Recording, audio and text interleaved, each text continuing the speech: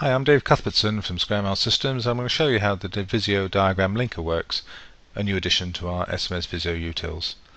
This utility will allow you to drill down to detail diagrams very simply. It means you can have local diagrams maintained by teams on different sites, but brought together from a central operational perspective. And it avoids any mistakes made with manual linking, especially where we may be dealing with hundreds of diagrams. Here are different examples of drilling down. You can obviously choose your own examples, but I'll just show you how we can do a floor plan down to rack diagrams in device build, and then also an equivalent of how we then drill down from maybe an overview of a country and offices down into the different networks in each building. And there's other ways. On the right hand side there you see another style where we have organizational units and how they're linked together with networks, and then we're breaking each network down and then each particular component, in this case military vehicles and systems. We'll start first of all with an example of a floor plan used in computer data centers and equipment rooms. Visio has a facility called hyperlinks that allows us to jump between diagrams which we use, and if I hold down the control key and then do a left click, I can see the hyperlink preserved saying cabinet details in this case, and this is a hyperlink we've put in with our AssetGen software to take you straight into an infrastructure database. What our system will do will add in hyperlinks that will then take you to other Visio diagrams, so you have a choice of which information is most useful. To add in a hyperlink, I go to the SMS Visio Utilities menu at the top. I do link to subdiagrams, and this will look for some shape data in each of the shapes, which has a property called cabinet name. It will insert a prefix called cabinet diagram, and we can edit this, and then I choose the file or various files that have the underlying detail. So in this case I'm going to choose one called Birmingham Rack Diagrams. I open this and then I press link, and this will go through, examine all the different diagrams in that file, and there you can see it's added in 39 hyperlinks.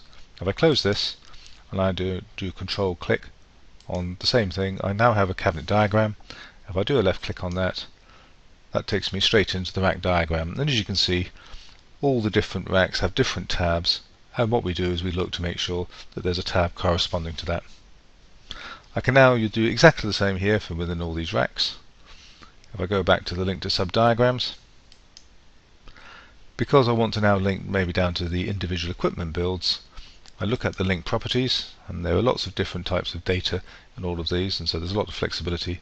But what I'm looking for is I'm looking for a field called name. So look for the name of a piece of equipment, change the prefix, let's make it hardware layout,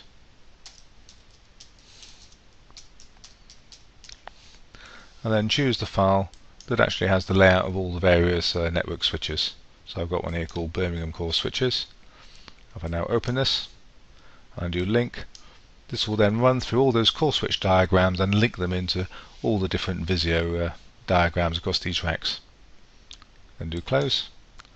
And if I now do a right click on that core switch, you'll now see there's a hyperlink there called hardware layout. If I do a single click on that, this has now taken us into the core switch, and we can then see the hardware layout and have all the configuration parameters. If I have 100 racks, if I have 100 switches, if I have multiple offices, same technique. So I'll just show you another example of how to use it. Here I've got an example where I've got an overview of the various offices across an organization. So I've got a tab here for UK offices, and I've got a tab for the European offices, and I want to be able to drill down into each of the different networks for all of those offices. Exactly the same technique. I'll go to SMS Utilities, link to subdiagrams. This will then look through and see what available data there is, and there's a field called Office. We'll change the name and call it Office Network, Office LAN for example. Let's look at the various files where all the Office LANs are. So I've got one here called all the European Office Network Diagrams, and I'll also select the Northern Region and Southern Region diagrams as well. And I'll now link these shapes to the various diagrams. As you can see, it's added in all the various offices. And so if I now do a right click on Birmingham, I've now got a hyperlink called Office LAN. Do a single click, that now takes me into the Office LAN, and this has taken us into all the different networks which are actually maintained maybe by different operational teams. So very simple, making use of shape data and naming of the tabs within your diagrams. If you want to know, then please come back to us.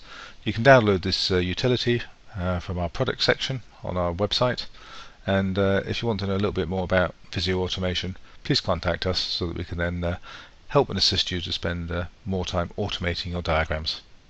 You've also seen a little bit of how some of our integration works.